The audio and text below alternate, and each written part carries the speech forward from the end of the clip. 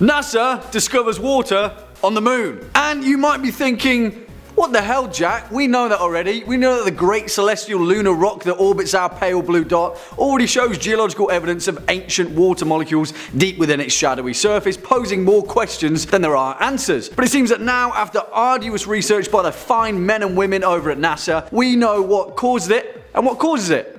Kind of. You also might be thinking, what the hell are you doing here again, Jack? I thought this was a one-time thing. We didn't expect you to be rearing your strangely shaped head over here once again. And my reply would be, yeah, I know. But NASA just kind of discovered water on the moon, guys, and I just had to tell you about it. What's going on, guys? And once again, welcome back to Inform Overload, the place where the fast, fervent information of the internet finds itself relaxing over a nice cold pint of knowledge beer. That is a terrible analogy, but yeah, welcome back. Now, if you didn't quite get the message from my previous IO, if you'd like to see more of me, make sure to go and check out Top 5 Scary Videos to enrich your own inner compendium of all things horror fiction and fandom, because that's what we do over there, and we're pretty damn good at it, actually. Okay, now, according to NASA, their latest probe research expedition to the moon has revealed some pretty insightful data, giving scientists a crucial opportunity to enrich their understanding of the history of lunar water and improve their comprehension of the moon's geological past. Because let's face it, the moon's been a bit of a mystery for quite a while, right?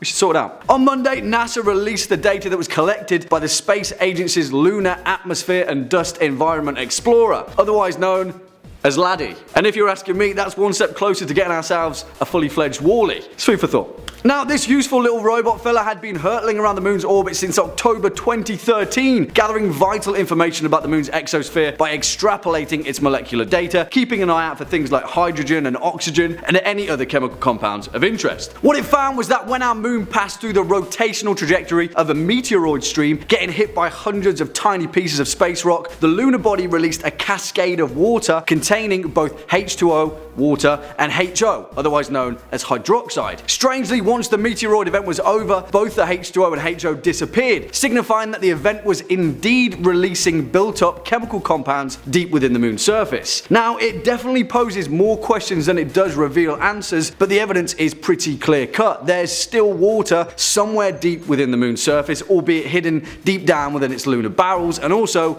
incredibly tiny amounts. As Dana Hurley, the second author of the research paper from Johns Hopkins University, said, "We know that some of the water must be coming from the moon because the mass of water being released is greater than the water mass within the meteoroids coming in." Now, this is only going to spur on the eternal debate that surround the murky origins of water being on the moon, but you've got to admit it, it's pretty damn cool nonetheless, isn't it? And it's another clue toward figuring out the mysteries of that dry and dusty landscape, because the goal is, once we've figured out just what the hell is going on with the geology of our nearest lunar satellite, we can fire a few space expeditions up there, build some lunar shelters, and start planning our next step in exploring the great mysteries of our universe. Hopefully, anyway.